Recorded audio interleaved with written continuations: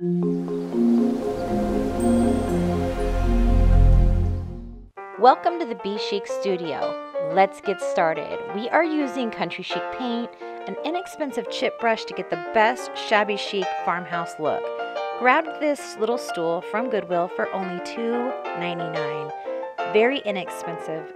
So if you want to try your first project, this is a great one to get started with.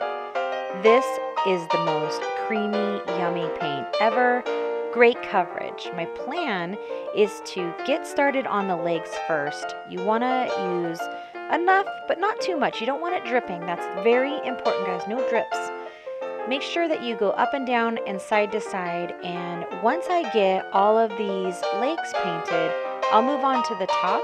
Make sure you start with your legs, guys. This is so important. You don't want to start on the top, then have to turn it over, and then your top is ruined. So start with the legs, get those painted, and then turn it back around.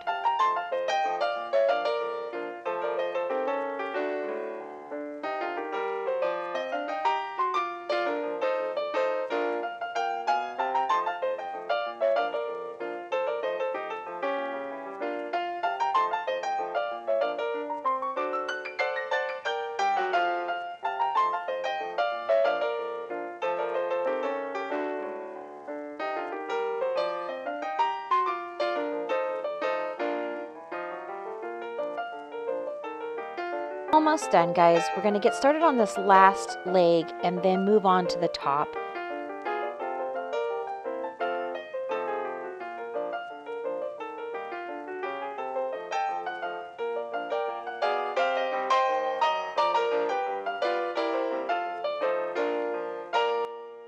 I really wanted to take my time to kind of show you about Country Chic Paint and also show you how to do the legs. When I first started painting legs was not the easiest thing. It seemed like it would be easy, but they're tricky because you got to get inside. So I'm going to get started. Are you so excited, guys? We're finally going to do the top. So I go around the edges first, and then after I get the edges done, I start on the top.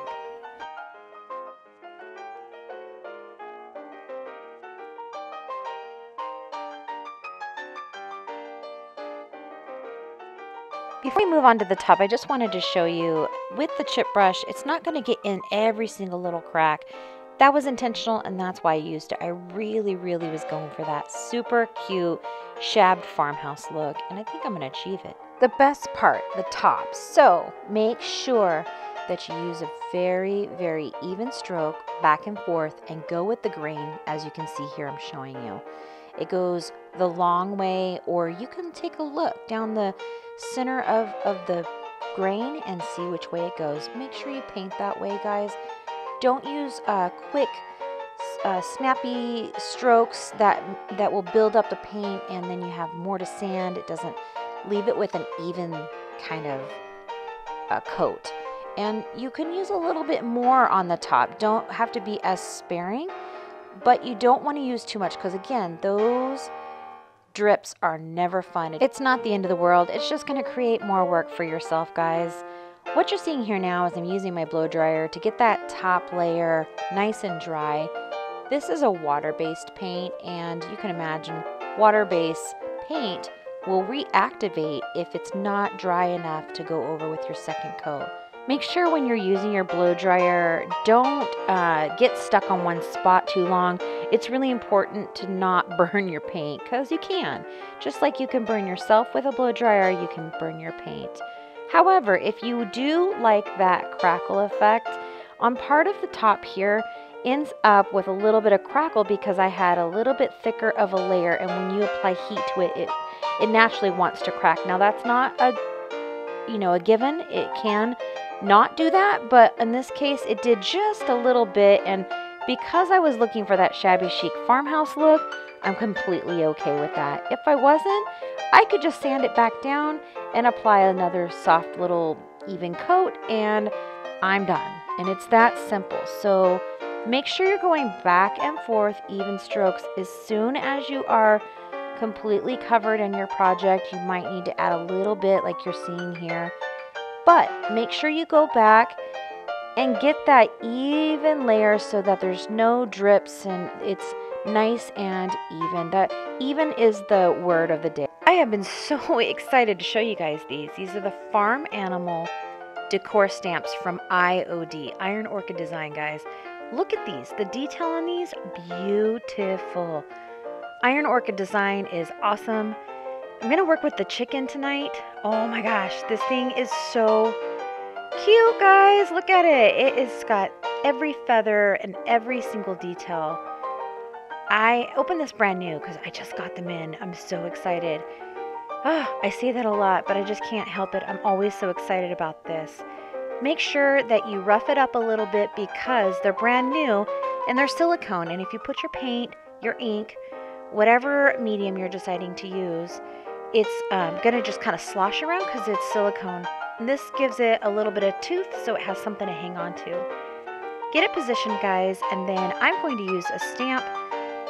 Here, it's a little bit of a brown color, and I am just so excited to show you guys this. Wait for it, guys. Just press your pad down just a little bit. Don't use too much pressure. If you do, and like I just did here, take a rag, wipe it back off. You don't want to turn that over and get it on your project. One of the best pieces of advice I can give when you're stamping is really try to be as neat as possible. This is obviously not a great example of it, but at least I get a chance to show you how to do it. Okay, this is the great part. Lay it down where you want it. Tickle it. Don't press hard. Do not press hard, guys. If you do, it's going to spread out and you will not be able to see those beautiful details. Look at that. It is so beautiful, guys. I love it. Love, love, love. Look at that. It's all done. I am so excited. I cannot stop saying excited because I have been waiting for these stamps. I have so excited about this stool. This stool will be in my shop. I can't imagine it's going to stay very long, but I'm touching it so you guys can see it. It doesn't take very long to dry. Then I'm going to kind of distress it back a little bit. It was a little bit too stark for my likings. So I'm using a sand block, but I wrapped around the sand block 220 grit sandpaper just so that it wasn't too soft. I would be scrubbing for too many hours and I just don't want to do that. But just so you know, I keep my sand blocks. I don't really throw them away. They become like buffers in a way. I'm going to sand a little bit on the edges and wipe off. I'm going to see if I... oh my gosh, I love it. Look, guys, that's so cute. I hope you guys love it as much as I do. It is such a fun project. It was a pretty simple one. But I'm going to shab the sides here just so that you guys can see the look that I'm going for. See if I can get a little closer. Yeah, just a little bit more. This is just adorable.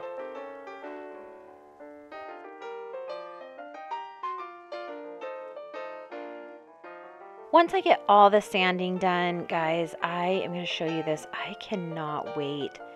One more wipe down, and it is time to show this beauty to you guys. Wow, I love, love, love it. Look, guys. Oh, it is perfect. I am so excited. I put that farmhouse stripe down the side. Oh my gosh, it is so cute. I am just impressed with what IOD has to offer. Of course, Country Chic Paint is so easy to use and so forgiving.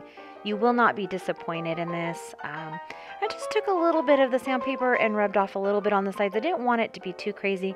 I didn't go heavy on the paint. That means I don't have to distress as much. So, a little bit of a trick. Don't use too much and you can stress back. But you can see here, look at that. It is just so pretty. Oh, I love it so much. Thank you so much for watching, everybody. We love having you here. Thank you so much for allowing us to be creative with you guys. Please thumbs up, subscribe, leave us some comments, and let us know what you're thinking. Thank you so much, and we will see you again